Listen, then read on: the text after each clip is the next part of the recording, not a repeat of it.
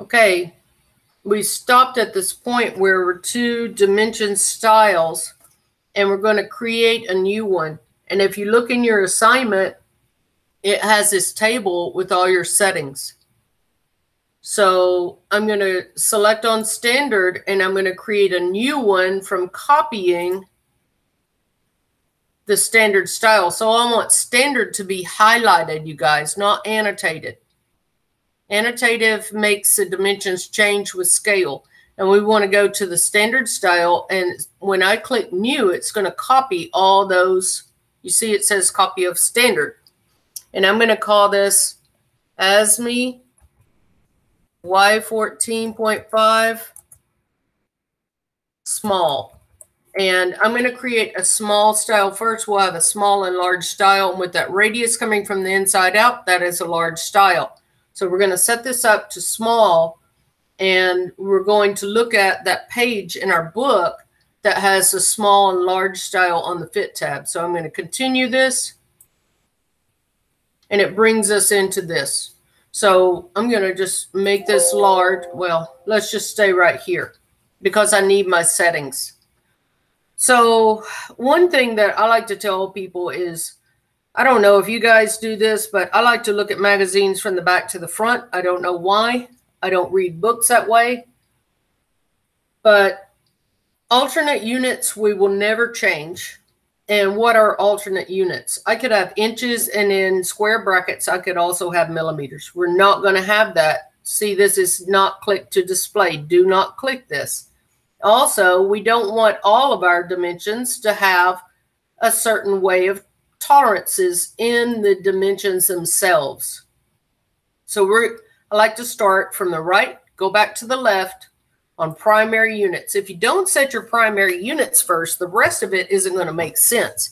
Like it could be in feet and inches, and you're trying to put in these decimal increments, and it doesn't make sense. So what we're going to do is we're going to start on our primary units, and that's on the bottom over here.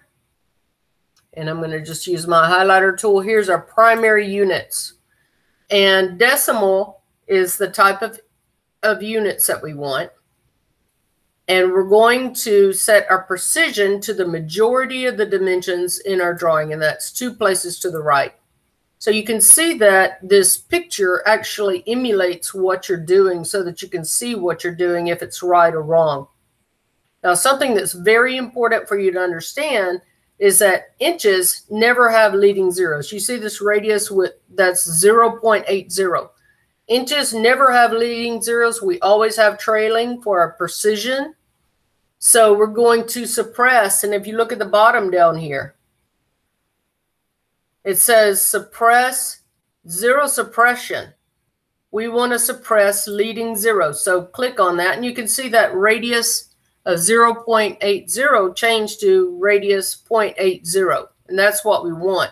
We're always going to have trailing, so do not suppress this. This is not what we want. It's what we want to take away, which is kind of odd, but that's the way it is.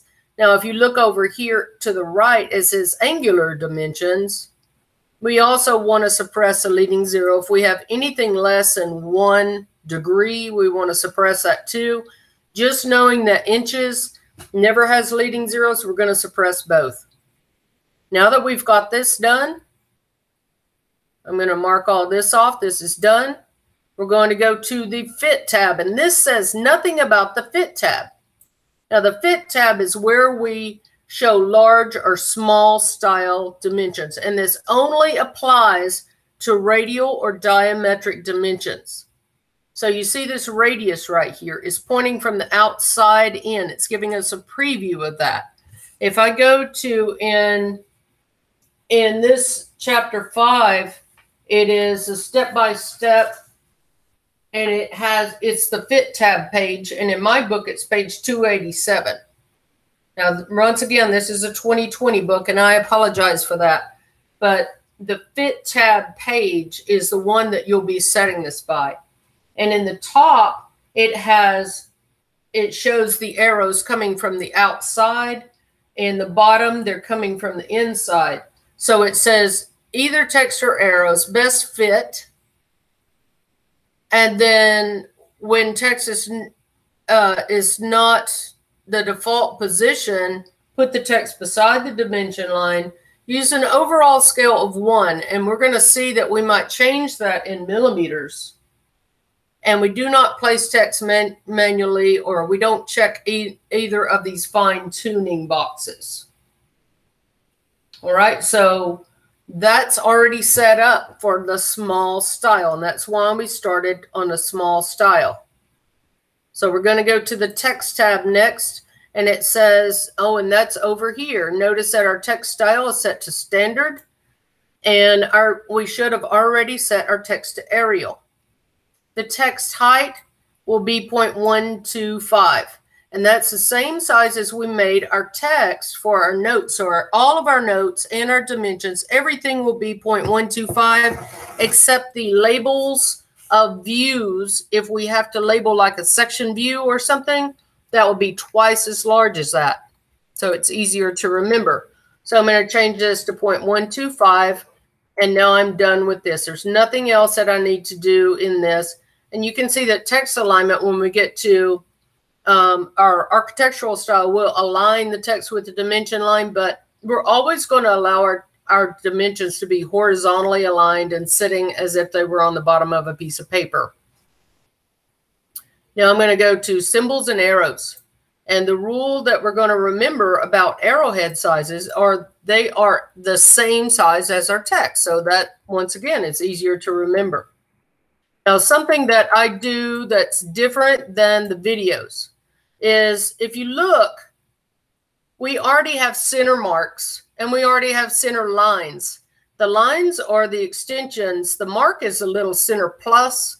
The lines are the extension lines beyond the plus. And we don't want either because we've already put our center marks in.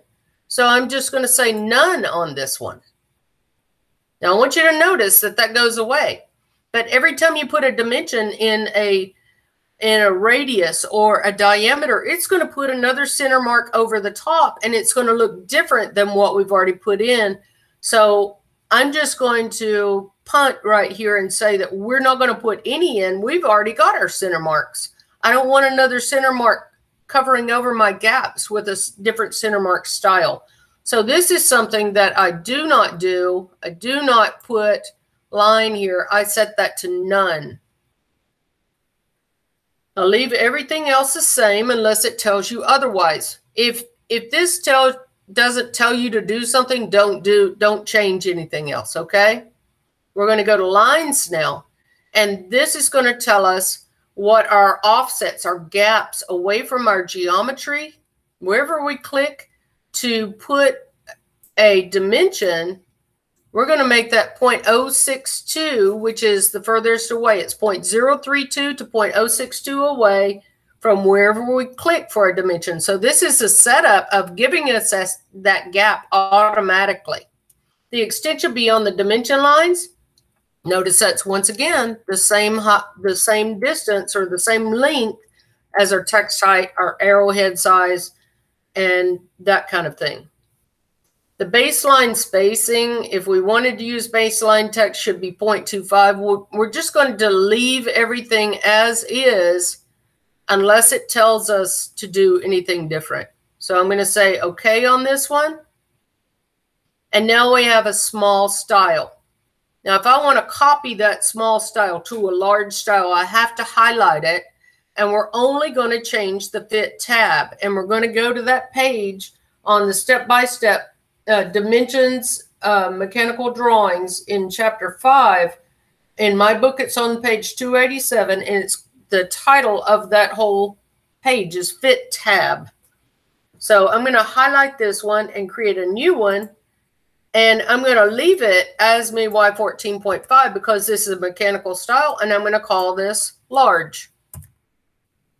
So why are we doing this? We're doing this so that you learn to change dimension styles in dimensions, because in civil, in different disciplines, you're going to have to change the dimension style. So we're going to follow this and go to the Fit tab. That's the only thing that changes. Everything else is set because we copied the small style to the large one, everything copied over. Now, the difference in this is we're going to have only text in our fit options here. So it says if there isn't enough room to place both text and arrowhead size, the first thing to move outside is text. Now, do you see the radius comes from the inside out now? That's what we want in a large style. And in a diameter, it's going to have the arrowheads all the way across, and the arrowhead will be on the inside. The other two things that we change are place text manually so that it's not in the body of the part, and draw the dimension lines between the extension lines, which would be like across the arrows across a diameter. And I'm going to say okay on that. So now I have two styles. And if I want to set small, you want to set small as your current style, because everything is a small style except one or two dimensions, and we'll change those at the end when we review our input sheet. So I'm going to say set current. And you see that has just a little highlight of a gray box behind it. And then I'm going to close. So if you look at the top of the sheet, it shows you your dimension styles. We have large and small. And our dimensions layer is our layer that's going to override the current layer. So every time I put a dimension in, it's going to be on the dimensions layer, which makes sense to me. All right, on our toolbar, we have horizontal dimensions and vertical dimensions, linear or horizontal or vertical. If I need the length of a line at an angle, that would be an aligned dimension, and it aligns with the 2 points that you select. We have an arc length. That means the chord length of that arc, and it puts that arc length symbol in front of it. We have ordinate dimensions, which would set something as our 0, 0, 0, and it would measure from that only. We have radial dimensions. We have jogged dimensions. And why would we have a jogged radius? If the center of that radius, or if that radius is so large that the center is off the border of the entire drawing, we need to set kind of a new center. And it would be kind of a, just saying, you see that jog? That jog says that this isn't really the center, but we're trying to emulate that. We're trying to show that this is still a radius. So we're giving you a jog. The radius is not really here. I mean, the center is not really here. So it still puts a radius in. We have our diametric dimension, angular dimensions. So we click on two lines. When we're dimensioning a diameter, we select on the circle. When we're dimensioning a radius, we select on the arc. When we're dimensioning linear or aligned dimensions, we select on 2 points. Now this one I want you to be really careful of. This quick dimension, it's just going to put dimensions on something from any place that it thinks about. So anytime software wants to automatically do something, it's not going to have design intent or the intention of the input sheet behind it. We have baseline dimensions. So we have to have a dimension to start from, and then it will continue dimensioning from that same point. We also have continuous dimensions, which we'll use in architecture from window to window to door to window. And that's really fast. This can set up the dimension space between things. This can break dimension lines from overlapping each other. And then we have GD&T tolerance. We can make a center mark on something, but we've already put our center marks in. We can make an inspection dimension that tells us, I want you to check this every 50% of the entire lot. I want you to check these, every other one. And I can make a jog dimension. I used to have this, and you see that break in that visual there. I used to have 300-foot long cables at Boeing, and there was nothing in between the beginning and the end of that cable. So I would break it down so that I could use a larger scale to show the entire thing, and I have to break the visual and then put the break in the dimension and override that dimension. Now, dimensions are smart. They measure your part. So this is where we're going to get to check our geometry. Now, this line right here denotes that these are settings. And this is dimension edit. It rotates, modifies, restores dimension text. Now, this only changes the text. And when we want to change text, we're just going to double click on it. This is dimension text edit. So it only moves and rotates the text. This is dimension update. So if you change something and the dimensions have not updated to the style, you can use a dimension update.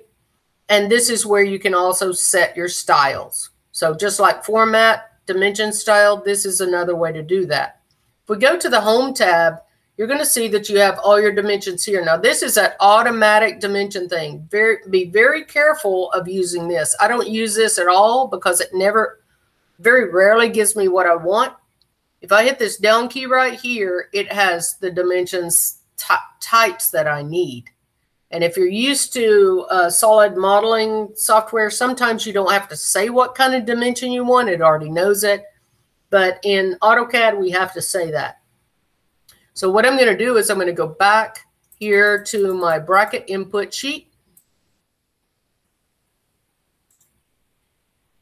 And I'm going to go over here to my input.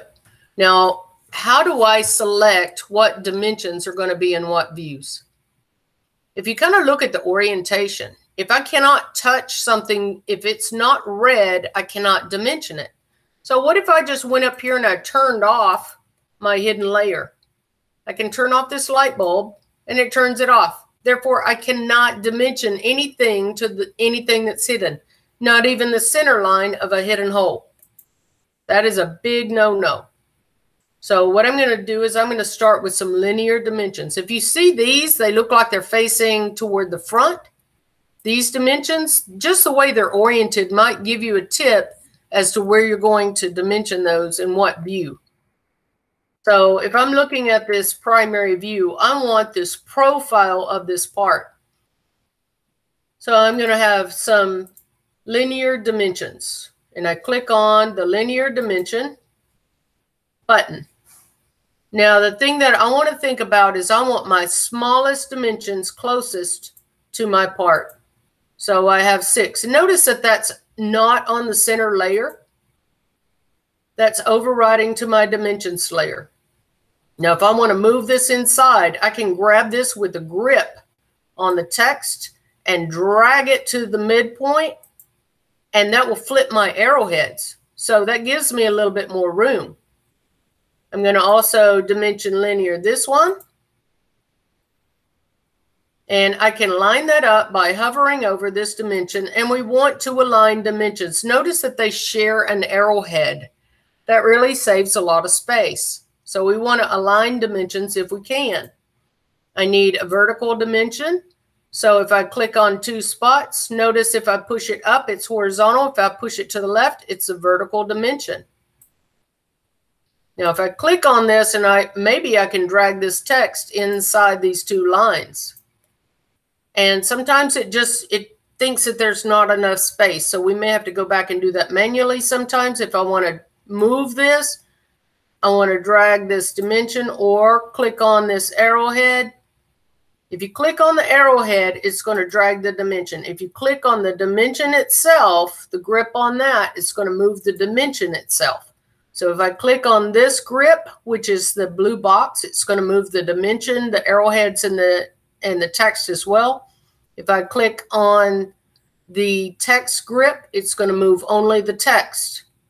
Notice that my grips right here, it actually puts a tiny little dot right there and it offsets my space. So you want to have space from every place that you dimension. Now I've got those in there. So I'm just going to highlight as I go. And this is a really good way to do things.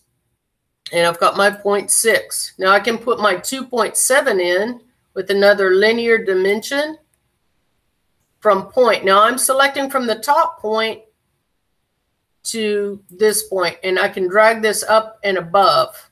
It doesn't have to look exactly like your input sheet. It can, but it doesn't have to. In other words, a 6 does not have to be in alignment with the 2.7. If you want it to be, click on the 6 and grab the grip of the arrowhead and drag it up and let it snap to the other arrowhead. So either way is fine. Now I've got my 2.7 in here. Now I can dimension these holes here. I can't dimension them anywhere else. I'm dimensioning the 1.2 and the 0.25 because that is an angle, and this is a profile view best showing that angle.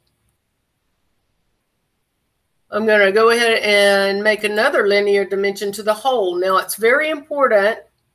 You could snap to the end point of this line, or you could snap to the end of the center mark. And I teach people by snapping to the end of the center mark because in future software, you're going to have to snap to the end of the center mark. And it's okay to have 1, 2 gaps, but you got to have at least one.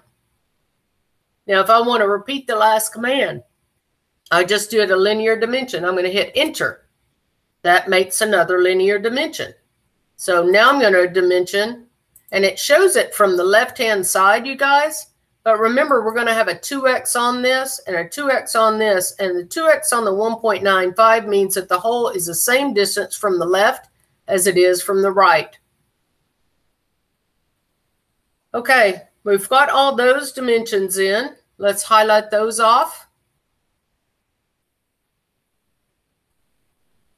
Now, what else can we put in this view? I could put the height, but this is something that I'm going to teach you guys. You can put the height in the primary view, or you can put it in the right side view. So we don't have a lot of things in the right side view. So I might put the thickness of this plate, the height of that plate, the width of this back plate, and the height of the overall part in the right side view. So I spread the dimensions around the drawing. So linear dimension from point to point. There's the thickness of that. Hit enter to repeat the last command. The thickness of the back plate. Now, if you want to bring this into the center, remember you click on it and grab the grip of the text and drag it in. And if you have enough length for a little dimension line beyond your arrowhead, you can do that. If you don't have any length of a line beyond your arrowhead, you want to leave that outside. Now I'm going to put in a dimension for the overall height right here. And I'm going to put that between the views that are the same height. So now I'm going to mark those things off. All right. Now we've got those things done. We need a diametric dimension for our holes. So I have to go to, I could go here and click again, or I could come over here to my toolbar and click on diameter and select the circle. Do not click on a radius. It's not going to give you the diameter symbol, and that will be incorrect. So notice that that's coming out 0.63. It's rounding up, you guys, and we'll change the precision and the quantity in a second. So now I've got this dimension right here. And I've got the slot to dimension, the radius to dimension, and the overall depth, and the width of this part. So I could put the width of the part in the front view, the primary view, or I could put it in the top view, but it wants to be in between the views. So let's go ahead and put it from this side.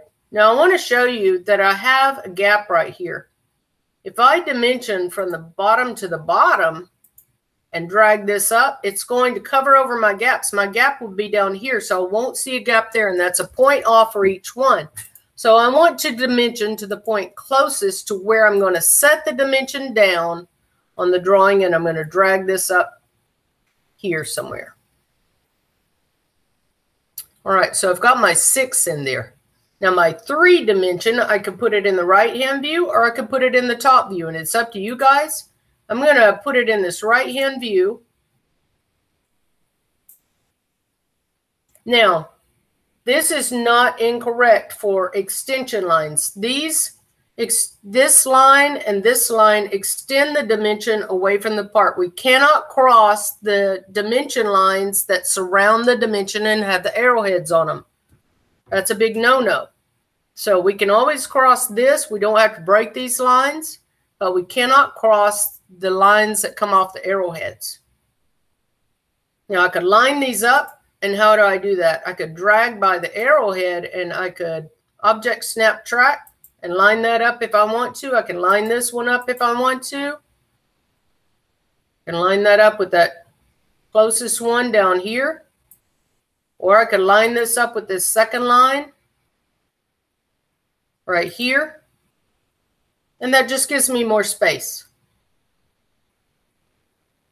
Okay, the main thing about spacing is you don't want dimensions touching and you don't want them crowding our geometry. Now, 0.4 is a minimum amount of distance from the dimension away from the part. The text, in other words, where you set it down. So you want to give yourself plenty of space. So I have my 3-dimension in here. Now all I have to do is dimension my radii and my slots. So I'm going to use a radius dimension.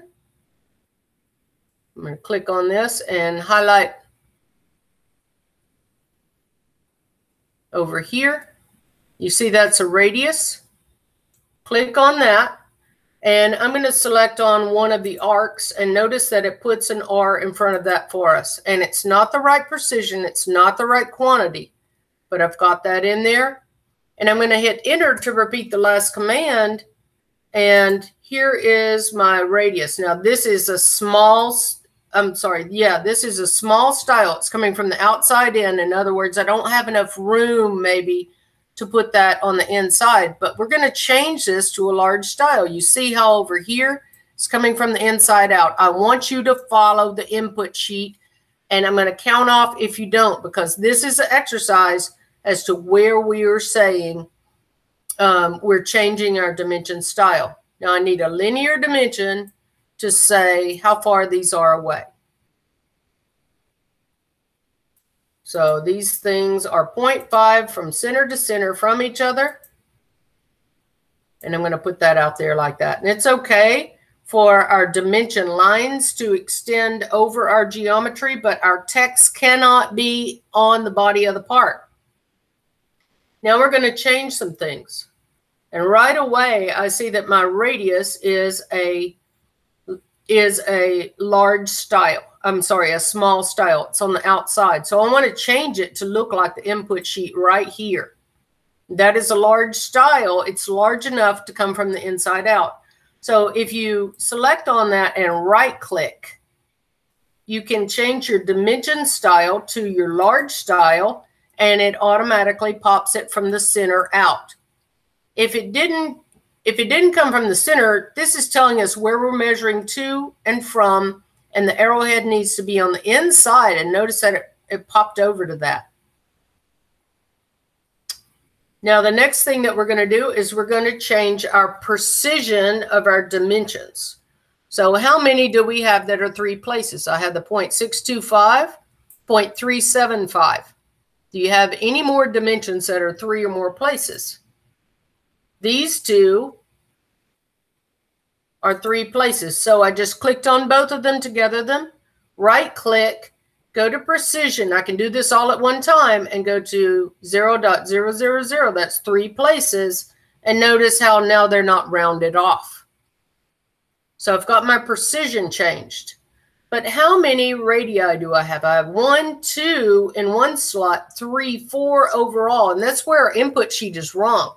So this is 4x. So if you double click on this, it allows you to edit the dimension text itself. You double click on it to edit it. Right click on it to change the precision or the style. So this will be a 4x, all caps, and a space. And you can hit close text editor or hit enter. Enter gives you another line. If you hit escape, it wants to get out of it. Go ahead and hit the check mark. How many distances of 0.75 do we have? We have 2 slots that are that length. So double click the text, 2x space 0.75. How many fillets do I have at a radius of 0.75? I have 2 of them. So I'm going to go to the Home tab and put a 2x space 0.75. Now, what else do I need to replicate? This hole, I have 2 holes, and I have 2 hole locations. So I'm going to have to change the quantities on these. Hit the Home button on your keyboard. It's up by your Delete button. That goes to the front of the text, 2x space. And if you just click out in space, it accepts it. How many holes do I have? Home button, 2x space. Click out in space or click your closed editor tab. And then we have 2 that are located 1.25 from the top of our plate. Home 2x space. Now the other things that we have for quantities are this right here. This angle is replicated on the other side and not dimensioned. So I'm going to put a 2x in front of these 2. Home 2x space. Home 2x space. And in the future, I might just mark up these input sheets so that we can follow that. And then we'll talk about that.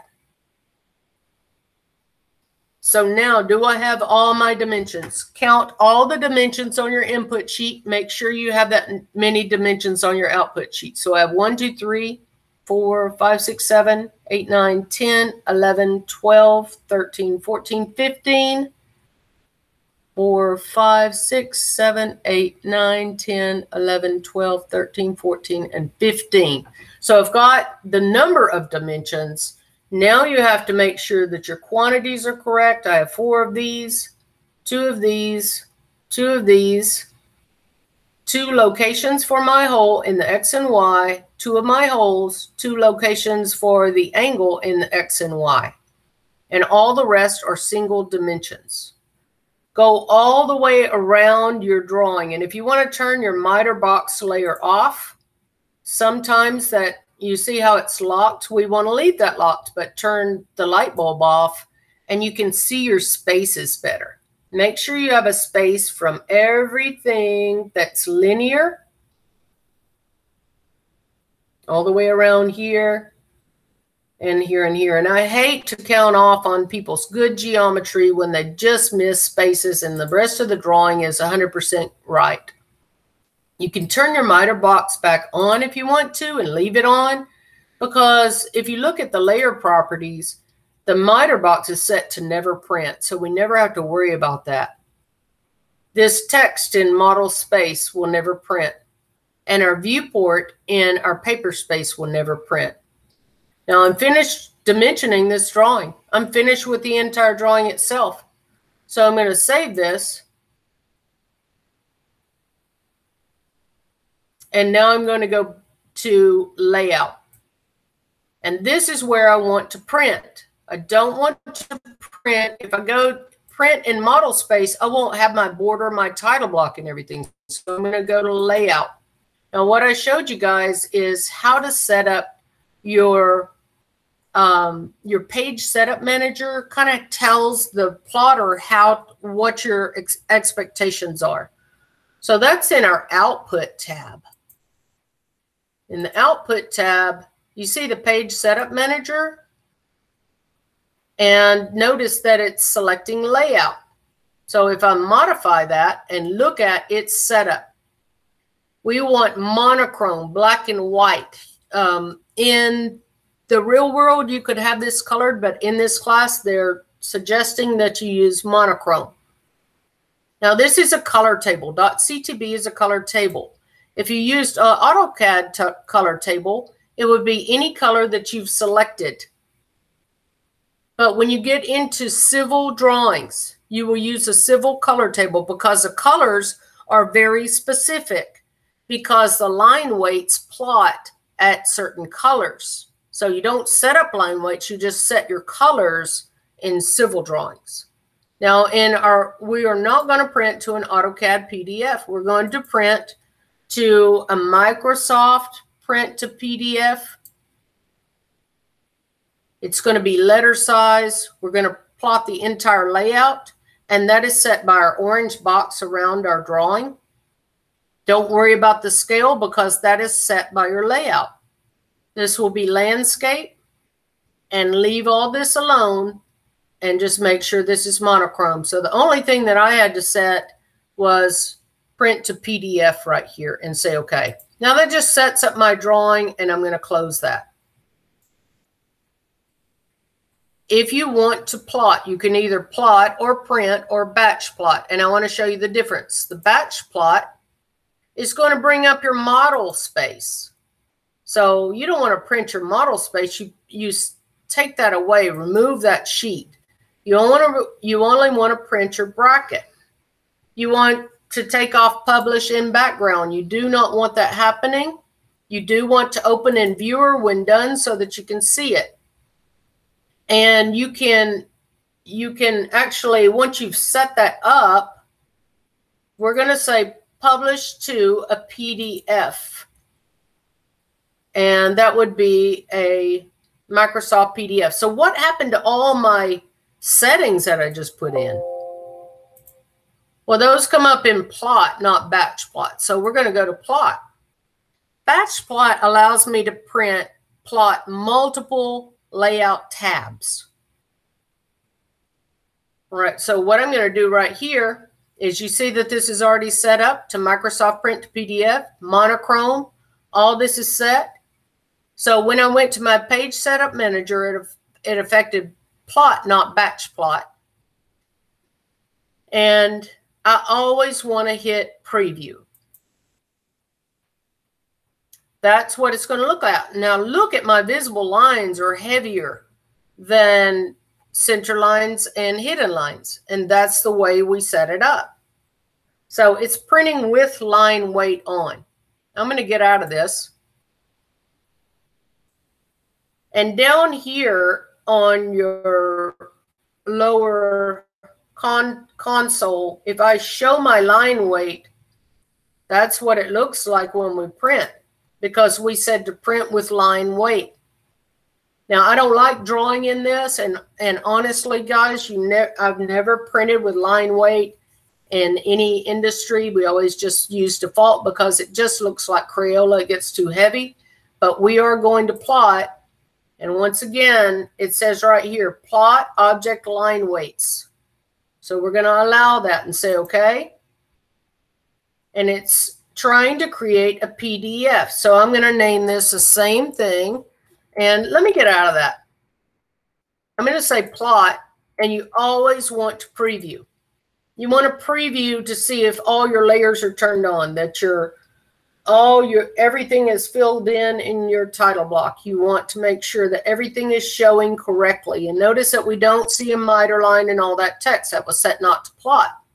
So if I go ahead and I can hit the X to get out of that, or I can hit plot or print, and it's creating that for me. Now, where you're going to put that is on your Google Drive file stream at the same place as your drawing, and it may pop over to that. So I'm going to name this bracket the same name as I use for my drawing. So I have a bracket.dwg for AutoCAD drawing and a bracket.pdf for my printed drawing.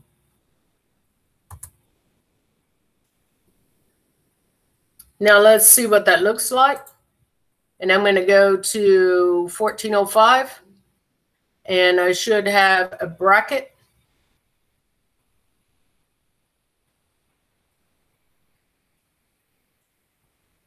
It didn't go in there. There's my bracket right here. And it comes up looking like this. And this is what Microsoft Adobe does for me. If you go to View and rotate the view, you can rotate counterclockwise or clockwise. Then you can see your drawing. So I'm going to zoom out here, and I can see what my drawing looks like. It looks a little funky when I zoom out, like these are wider. but if you zoom in, it's not. This will be your final drawing that you're going to turn in for submission. Now, you don't want to do this before you make an appointment with me because I want to review your work to make sure your work is good. Make sure that you have breaks in your center lines, your axial center lines, that you've changed your line type scale for just those center lines that did not have a break in that.